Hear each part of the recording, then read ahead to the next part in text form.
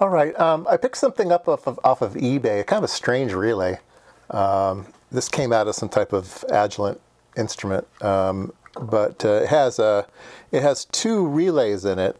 One relay is just a normal relay, goes between 2 and 4, click, click, right? And then it has another relay over here that goes between 2, and there's a built-in 50 ohm load, so you can either have it connect these two or connect over to a 50 ohm load to ground. So, and then there's this one in the middle, so you could have it, I don't know, it's just weird. You can have these, you could have one connected to 3, right? Now, the way that it works though is these are ganged together, so you can't have one connected to 3. They're either both left or both right, okay? So one, you can have 3 and 4, that's good.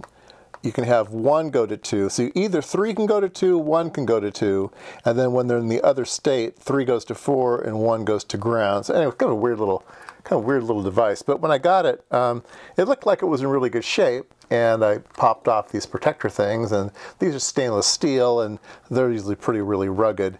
But one of them was bent, and I fixed it, and then I thought, oh, I should have filmed that.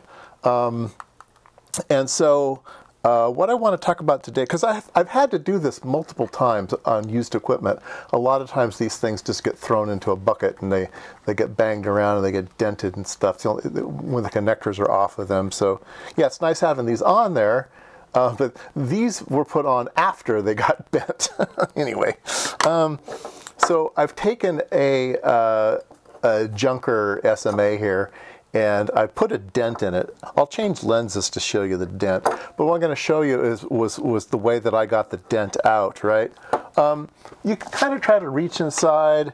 You can kind of like try to massage it out with maybe some type of metal tool.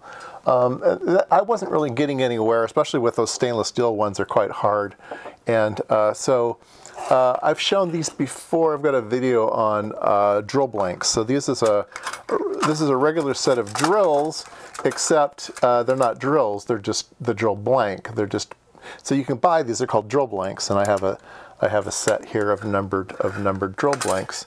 And what we're going to do is we're going to start small, which one fits in, and then we will try to bend that little divot out of there. So this is kind of like auto body work. Okay, let me change lenses.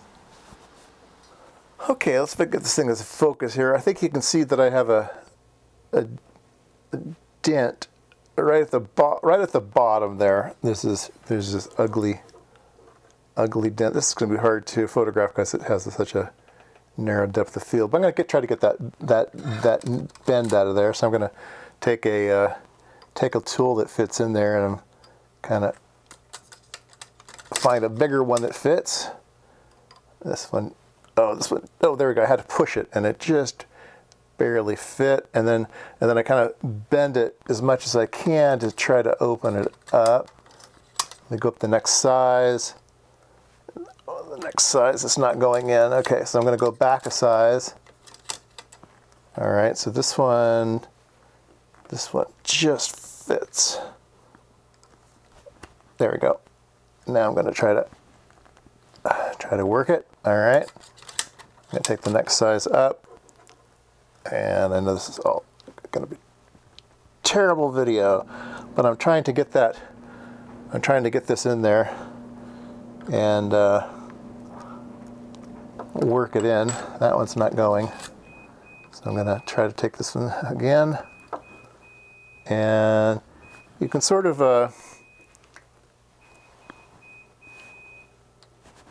try to find that little dent there and kind of lever it so you're opening up that dent a little bit. There we go. Now this one, the next size up fits fine. I'm going to go up another size and try to keep this all on camera.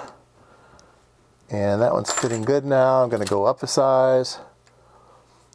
And that one's fitting good, up a size. And that one's fitting good, up a size. And oh, that one is fitting in there just nicely. Just nicely. Now I'll go up one more. This is probably the final final size that will fit in there. And yeah, this one won't fit. Yeah, this one won't fit. So there we go. I think you can see that it's now round.